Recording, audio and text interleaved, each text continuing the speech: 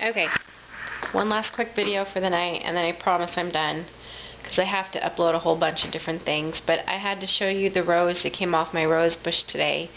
I picked it, and it's so pretty, and I want to get a good viewing of it before it starts to wilt.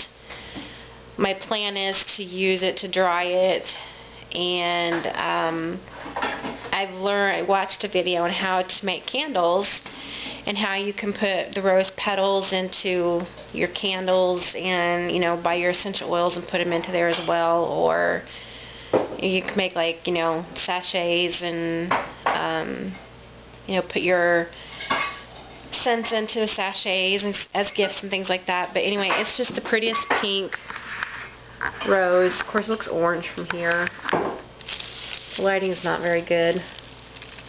I wonder if I could take it somewhere else and show it to you how pretty it is. Yeah, there we go. It's very, very pink, and it's very pretty. And I've got 4 more rose buds on my bush. I'm so excited. I had 2 bushes, and one of them just died. I don't understand what the deal was. I got tuberose here, and when it starts to wilt, I'm going to pull it out in time to dry it. And I've got these big, beautiful sunflowers, and I'm going to dry those petals too, I think, and put them into, I don't know, something special. Like I said, candles, or who knows. My herbs are over here drying, and they smell very, very good.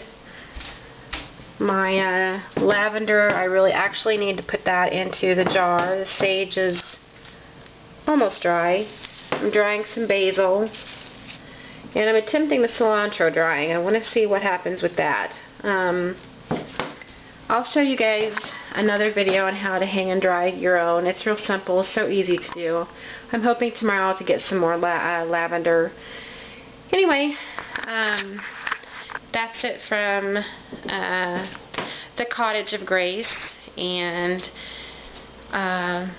hope y'all have a good night. And if you're in a cold area like we are tonight, which is great because it's great for sleeping, then cover up and sleep well. Bye. Blessings.